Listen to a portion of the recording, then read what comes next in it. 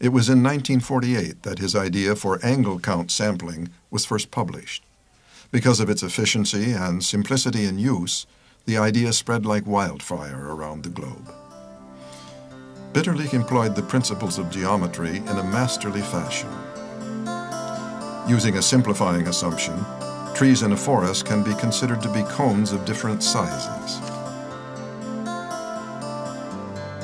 To apply angle count sampling, an observer in a forest inspects the trees in terms of a specified horizontal angle, termed the critical angle alpha. This angle is defined by having a target of width b attached to a rod of length L held in front of the observer's eye. To determine the sample, the observer rotates and views the trees around the sampling point. Each tree whose trunk is wide enough to exceed the viewing angle at the standard height of 1.3 meters, breast height diameter BHD, is counted in the sample.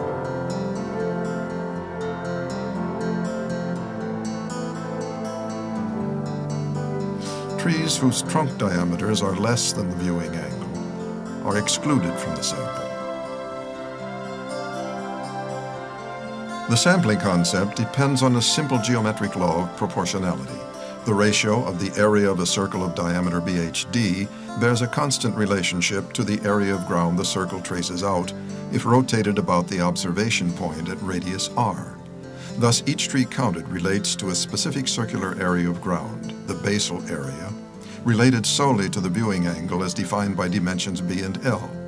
The ratio k, the basal areal density, measured in square meters per hectare, is also termed the basal area factor. Thus, each tree counted, irrespective of its breast height diameter, represents the identical basal area density. Hence, the total base area density can be determined by multiplying the number of trees included in the sample by the factor k.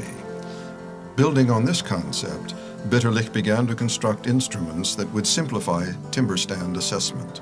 For example, it was necessary to automate corrections for stands on sloping ground.